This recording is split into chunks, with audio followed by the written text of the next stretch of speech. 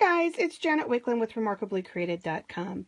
In today's One Take Wonder video, I want to talk to you about some of the beautiful new intricate framelits and thinlits that are coming from Stampin' Up! On January 5th, and the wonderful new brush tool that we have to get all of those little pieces out. I want to give you some fun little tips for using it, as well as some fun little tips for containing the mess as you take all of those fun little pieces out. So just for a second though, let's look at just a few of those fun framelits that are really intricate. So you've got our happy birthday and our hip hip hooray. Both of these can be used just to create fun elements for a scrapbook page, project life, or a card, but they're also designed to create really fun pop-ups, and we'll be doing a video on that. The Rose Wonder is oh my gosh, I'm in love with this. Absolutely stunning with a coordinating stamp set. And then we have our beautiful framelit that you see here, this heart framelit. So just real intricate and detailed. So let's take a look at some of the tips for using this.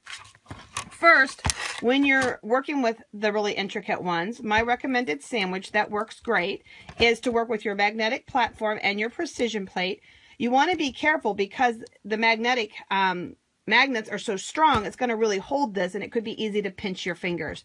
So once you get it set up, just go ahead and leave it set up instead of taking it on and off constantly. Do all of the cutting you need to do first.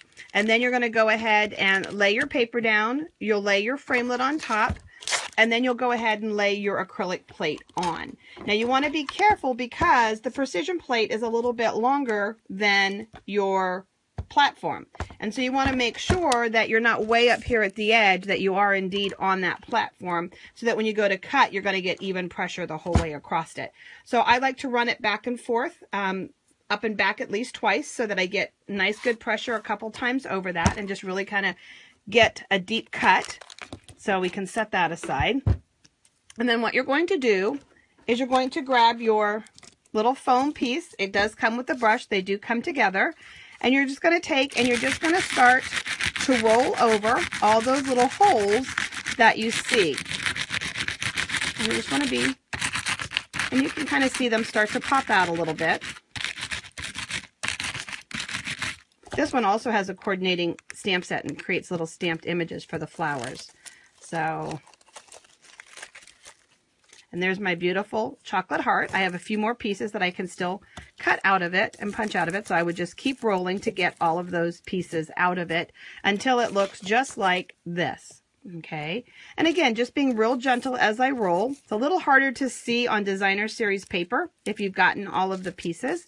When you're working with our glimmer paper, because of the white backside, you're really able to see what you missed. And if you're cutting our glimmer paper, if you put it glimmer side down and cut through the white surface, you'll get a much cleaner release from it. So now look at this mess that I've made here. Let me give you a couple of tips for containing that I have found. First and easiest one, if you have your Big Shot in your craft room, is just to simply take the foam mat and put it inside one of our clear wood mount stamp cases. You can always just store your brush right there beside it. And then as you start to roll, those pieces will fall into the case as opposed to all over your work surface.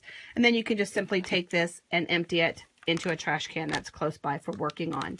If you're a demonstrator watching this video and you do large events, whether it's in your studio or at a customer's place, or you're renting a place, then working with one of these little foil cooking pans works really, really well for containing that. And again, as you roll, everything's just going into this little place, and you can keep your hostess's house clean. You can keep your own studio clean. And of course, it's always nice to be a good guest when you're renting a place and not leave all those little snips and stuff all over the floor. So a foil pan is great when you're doing this in a class setting with your customers. So again, just some wonderful ideas. Let me show you. You can visit remarkablycreated.com for some close-ups, but there you can see the rose. There's another one with the rose. Look at that. Isn't that beautiful? There's another rose for you. And then two of the birthday ones. I just used the hip hip hooray twice. Needed some great congratulations cards. So make sure you stop on over to Remarkably Created to see pictures of the cards, to check out my new blog. It's getting a makeover. Check it out. Also, if you would like to request a spring 2016 catalog. And stop by also for your chance to win some prizes as part of my blog makeover. Remarkablycreated.com. Thanks for watching, guys. Happy holidays. Merry Christmas. God bless.